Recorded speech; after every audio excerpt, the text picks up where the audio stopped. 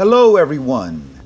Today we are going to discuss The Case for Reparations by Ta-Nehisi, which was originally published in The Atlantic magazine. This article has become a staple for the discussion surrounding reparations, and also it has led to actual congressional debate. Let's get started. Reparations. Now, in this article, Coates is not simply arguing for reparations for slavery, but for the recent and current injury to African Americans in the United States. We must understand that slavery existed from 1619 to 1865 in what is now known and what is the United States of America. But that does not mean that over 150 years ago, African American slaves were simply allowed to be free and everything was all of a sudden magically equal. No. From 1865 to approximately 1964, Jim Crow law was established. And it was not only established in the South. However, in the South, the Jim Crow laws were extremely codified. Jim Crow law existed throughout the United States, both South and North. And here was a period where African Americans were robbed of votes. What does that mean? That means that they were not allowed to gain political power here in the United States if their votes are being robbed from them, right? This is an era where African Americans, if they had contracts with others, no contract of theirs would be respected. Their educational levels were below mainstream America's standards, right? Instead of, a schoolhouse, they were given shacks to learn in, right? And we must understand, so education was affected because of Jim Crow. They were not allowed to go to universities, to many of the most prominent universities in the United States. What we know as the Great Migration, which was a time period in the late 19th century and throughout the 20th century of African Americans moving from the South to northern states, to the West Coast, to Compton, to Los Angeles, to the Bay Area. This was not because African Americans were wanting better scenery. Ta-Nehisi tells us that African Americans were refugees to these new places. Why were they refugees? They were refugees because they were getting killed. They were being lynched and terrorized in the South. And so they looked for some type of safety in places like Chicago, Harlem, New York, Oakland, California, Richmond, California, etc., etc. Ta-Nehisi gives us the example of Clyde Ross, who was a veteran, a World War II veteran who had fought for the United States of America. Yet, even though he had sacrificed himself for the United States, he could not partake in the greatest wealth America had ever known. The era post-World War II, which is commonly referred to as the golden era of the United States.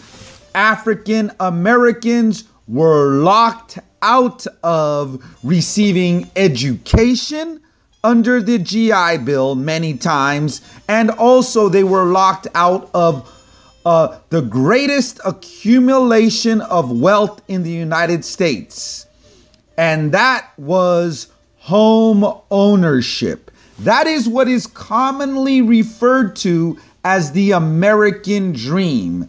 The American dream revolves around home ownership. African Americans were locked out of home ownership through the Federal Housing Administration, which was a national program that benefited some but locked out others. We'll talk more about this here in a moment. Ta-Nehisi Coates gives us the example that instead of being able to buy a home using an FHA loan, Clyde Ross had to buy a house on contract through a private entity. And this meant he had to work multiple jobs to buy that house, right? And it became hard for him to take care of his children, right? Ta-Nehisi Coates then goes on to discuss other factors, other things that are affected, not only because of the legacy of slavery, but also because of Jim Crow laws. In some places in the United States, incarceration rates for African Americans are 40 times as high as that of whites. Coates is stating that this is not an accident. This is by design, mass incarceration. Please, if you want to find out more about this, you can read Michelle Alexander's book, The New Jim Crow. I have also dedicated many videos to that book called The New Jim Crow. You can find it on Barrio Bushido TV. Ta-Nehisi Coates, in his article, then goes to say that the poor, especially poor African Americans, they don't work themselves out of the ghetto, right? Because he's critiquing this idea of being able here in the United States to pull yourself up by your bootstraps. He argues that that isn't what happens in African American ghettos. These places are concentration camps, Coates states. And in these concentration camps, all that the people inherit is a very grim, ugly inheritance, right?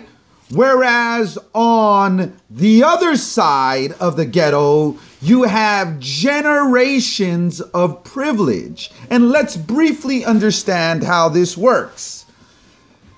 Because of housing, home ownership, okay, some groups have been able to inherit wealth, right? And so let's understand, what is it that home ownership is able to do for a family and also for future generations of that family? Home ownership helps that family gain equity in their home. And let's just talk about the home itself. The home becomes headquarters. The home becomes a place of love. The home becomes a place where you can plan things out, where you can study in peace. the home, as far as for wealth accumulation is concerned, the home becomes a place where it gains equity. So it doubles in value, it triples in value, it quintuples in value. And with that money, families, homeowners send their children to the best universities. They buy more property with that money. They start businesses with that money. They take vacations with that money.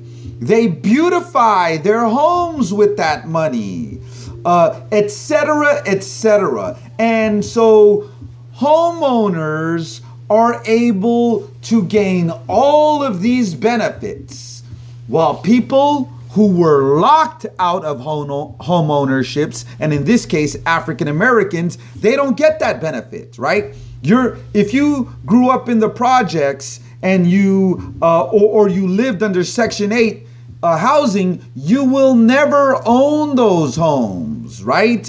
And if you're in that, as Ta-Nehisi Coates puts it, a concentration camp atmosphere, then you're gonna suffer a lot, and you're not gonna be able to hand your children down any type of wealth for them.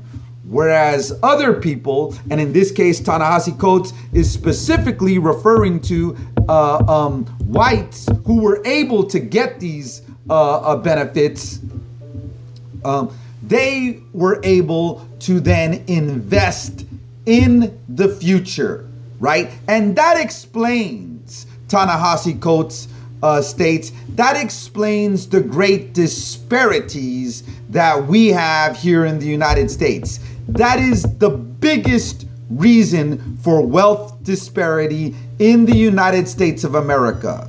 It's not business, it's not hard work, it's home ownership. Certain people were allowed to buy homes at a great rate, whites, and others were locked out. And in this case, Ta-Nehisi Coates is stating African Americans. All right. In another part of the article, Ta-Nehisi Coates brings up the case, a 1783 case of Belinda Royal. Note here, the United States is an absolutely new country. It is a new invention in the year 1783.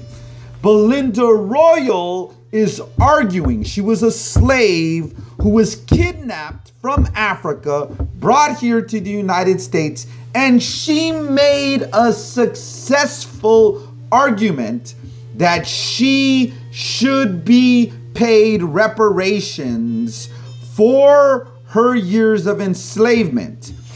When this case was decided in 1783, there was a national consensus for reparations, right? So Coates is highlighting here that people agreed, yeah, you know, if African Americans were stolen, then they should be given some type of benefit. After that case, there was a response. And this is probably one of the more powerful arguments against reparations right now, right? That many people believe equals justice. This is how that counter argument functions. Look, African Americans don't deserve any reparations. Why? Because they were taught civilization, right? They were taught the Western European model. And now in the year, let's say, for example, the year 2020, they are better off than their African compatriots. If they would have remained in Africa, they would be less wealthy, and they would not have what they have now in the United States. So just want to highlight these counter arguments. African Americans were taught civilization, and they are now better off than their African compatriots, okay? Ta-Nehisi Coates' response to this is, no, that is not true. They were not taught civilization. African Americans were terrorized. They were terrorized under slavery. They were terrorized under Jim Crow. In the 20th century, they were pinned into ghettos. They were constant victims, targets of police brutality. They were not taught civilization. On purpose, they were not educated so that they could be dehumanized. I want us to truly understand this. In some states, one could get the death penalty. A slave could get the death penalty if she or he learned to read and write.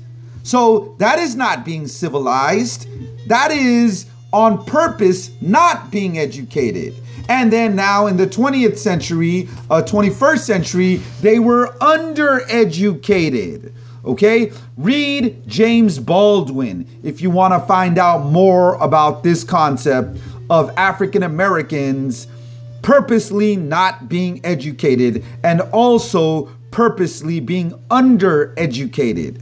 Okay, now there is a congressional debate about whether African Americans should be granted reparations, right? And there is no bill that is actually said that they should be given reparations, but H.R. 40, okay, is actually simply asking for the study of the concept of reparations, all right?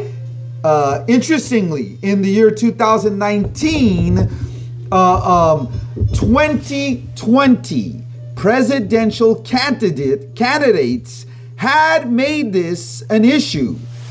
Democratic candidates had made reparations an actual issue to discuss in the national debate. Now, this was, of course, before COVID-19 hit the United States. In the year 2019, however, reparations had become a serious issue to discuss.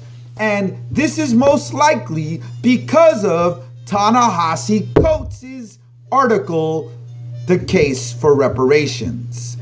Going back to Ta-Nehisi Coates' article, he claims there is no broad equality in the United States. Singular cases of African American success are a facade that is meant to pacify people and fool people that there is such a thing as equality, right? And singular cases are things like singular cases such as Barack Obama, the ex-president, Jay-Z, a famous rapper, right? Snoop Dogg, or Kobe Bryant, or LeBron James, right? These singular cases are a facade to pacify people.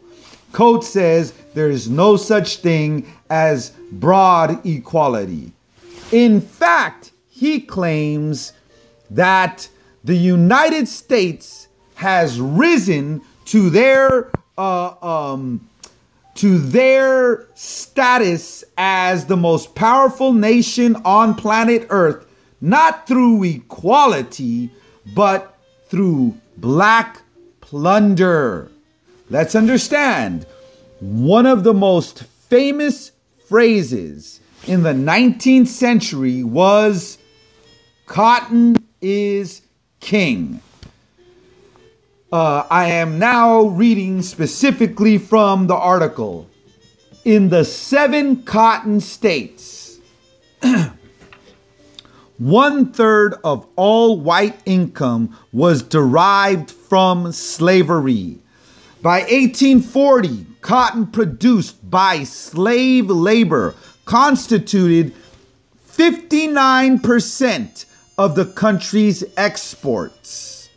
The web of this slave society extended north to the looms of New England and across the Atlantic to Great Britain, where it powered a great economic transformation and altered the trajectory of world history. Whoever says industrial revolution, wrote the historian Eric J. Hobsbawm, says cotton. I will repeat. Whoever says industrial revolution says cotton. Also, from the article, the wealth accorded America by slavery was not just in what the slaves pulled from the land, but in the slaves themselves.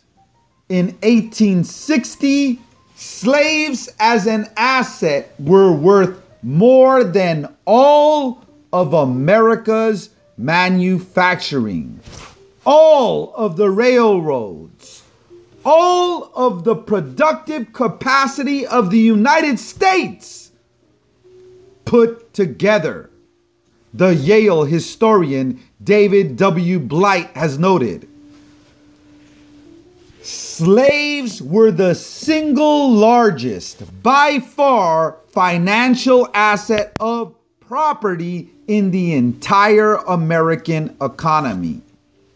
The sale of these slaves, in whose bodies that money congealed, writes Walter Johnson, a Harvard historian, generated even more ancillary wealth. Loans were taken out for purchase to be repaid with interest. Insurance policies were drafted against the untimely death of a slave and the loss of potential profits. Slave sales were taxed and notarized. The vending of the black body and the sundering of the black family became an economy unto themselves, estimated to have brought in tens of millions of dollars to antebellum America. In 1860, there were more millionaires per capita in the Mississippi Valley than anywhere else in the country. So let's understand, he's making the comparison that the Mississippi Valley in 1860 was the Silicon Valley of the year 2020. Okay? Beneath all of those cold numbers lay lives divided. One slave noted, I had a constant dread that Mrs. Moore, her mistress, would be in want of money and sell my dear wife. A freedman wrote, reflecting on his time in slavery. We constantly dreaded a final separation. Our affection for each was very strong, and this made us always apprehensive of a cruel parting. Forced partings were common in the antebellum South. Some might critique, I hope we understand, some might critique African American families of today. But African American families did not spontaneously combust to be in the disrepair that they are today. You can follow along the African American family by tracing back the roots to forced partings. Ta-Nehisi Coates writes, a slave in some parts of the region stood a 30% chance of being sold in his or her lifetime. 25% of interstate trades destroyed a first marriage, and half of them destroyed a nuclear family. Can you imagine? How could the African American family withstand this terrorism, this torture, when they were forcefully sold from their children, from their parents, from their wife, from their husbands? This does not even begin to talk about what happened post-slavery. Please study Black Wall Street, where an entire prosperous African American community was burnt and bombed to the ground. Study mass lynchings. Study race riots, and not these stereotypical propaganda race riots that they say occurred in the late 20th century. Study the race riots of the 20th century, where whites were the ones who rioted against African Americans. Let's understand that whereas, this is according to Ta-Nehisi Coates, whereas shortly before the New Deal, study the New Deal, which had to do with the Depression era, a typical mortgage required a large down payment and full repayment within about 10 years. The creation of the Homeowners Loan Corporation in 1933, and then the Federal Housing Administration the following year, allowed banks to offer loans requiring no more than 10% down, amortized over 20 to 30 years. This is from a quote. Without federal intervention in the housing market, massive suburbanization would have been impossible, writes Thomas J. Sugrue, a historian at the University of Pennsylvania. Walnut Creek, San Ramon, Daly City, Burlingame, etc., etc.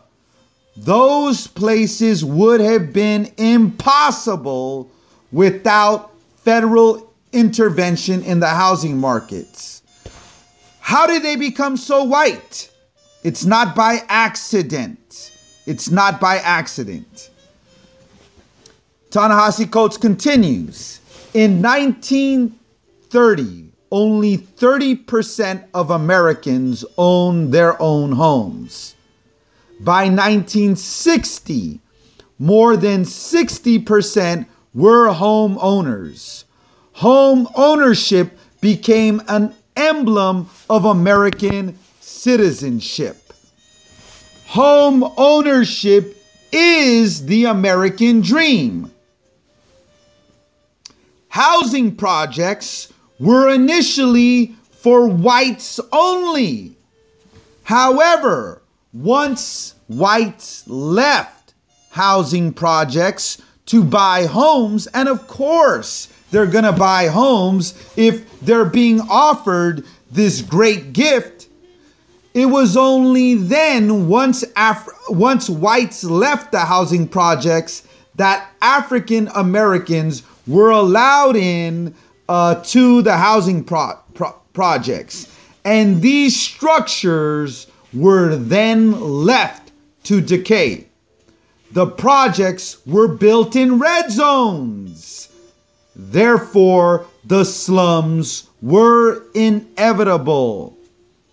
Ta-Nehisi Coates writes, Negro poverty is not the same as white poverty. The lie ignores the fact that closing the achievement gap will do nothing to close the injury gap, in which black college graduates still suffer higher unemployment rates than white college graduates. And black job applicants without criminal records enjoy roughly the same chance of getting hired as white applicants with criminal records. When we think of white supremacy, we picture colored-only signs. But Ta-Nehisi Coates states we should picture pirate flags. The early American economy was built on slave labor. The Capitol and the White House were built by slaves. President James K. Polk actually traded slaves from the White House Oval Office. The laments about black pathology, the criticism of black structures by pundits and intellectuals ring hollow in a country whose existence was predicated on the torture of black fathers, on the rape of black mothers, on the sale of black children. An honest assessment of America's relationship to the black family reveals the country to be not its nurturer, but its destroyer.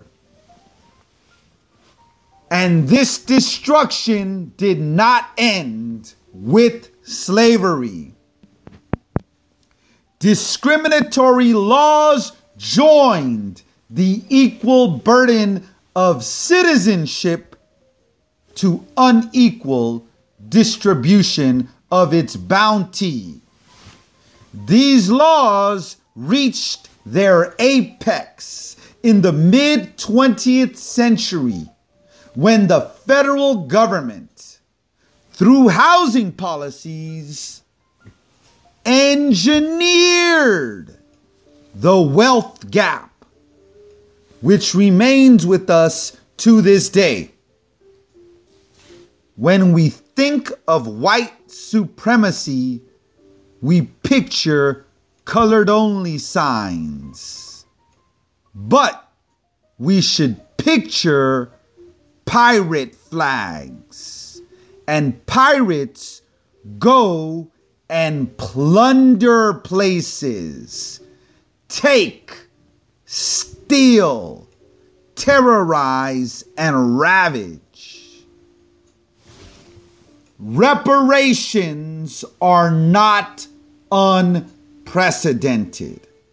Let us understand that Germany paid reparation for the Holocaust. They paid reparations to the country of Israel. So, it is not unprecedented that a country cannot give back to what it knows it has done wrong, that it cannot give to a people that it knows it has done wrong. It is not original sin.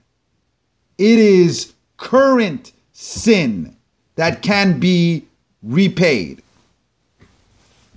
Also, another more current example of reparations is the 2008 policy by the federal government to repair and bail out banks.